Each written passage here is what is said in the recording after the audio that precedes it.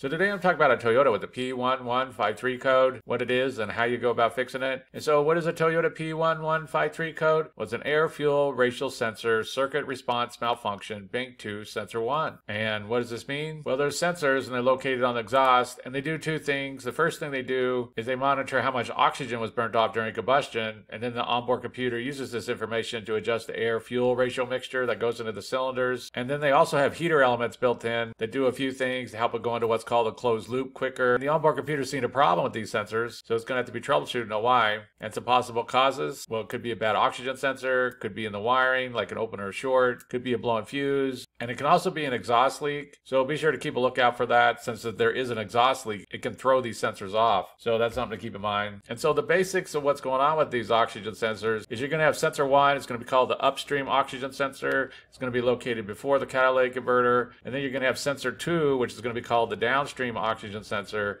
and it's going to be located after the catalytic converter. And there could be 2 oxygen sensors, there could be 4 oxygen sensors, or even more. And so it's always a good idea to get a diagram of where all the oxygen sensors are laid out on your particular Toyota. It just makes it easier to know exactly where they are and how many there is. For example, here's a 2007 Camry with the 3.5 liter V6. And as you can see right here, bank 2 sensor 1 is going to be located right here, and it's going to be before the catalytic converter. But the first thing to do is to go locate this bank 2 sensor 1 oxygen sensor on your particular vehicle. And then once you locate the oxygen sensor, the next thing to do is to check out this wiring real good. Be sure everything looks like it's plugged in, there's no damage or anything like that. Basically, keep in mind anything wrong with the wiring is going to cause the same symptoms as a bad sensor. Also keep in mind that these could be on a fuse. For example, here's a 2005 Toyota Tacoma, and right here you can see AF heater. That's for the oxygen sensors. And this one also has a relay right here, AF heater. And if anything went wrong with those, then it could cause issues. So that's something to keep in mind. And so if you got through and you checked it out and the wiring looks good, there's no blown fuses or anything like that, then very likely that oxygen sensor has just failed and just needs to be replaced. You can't test it if you want to.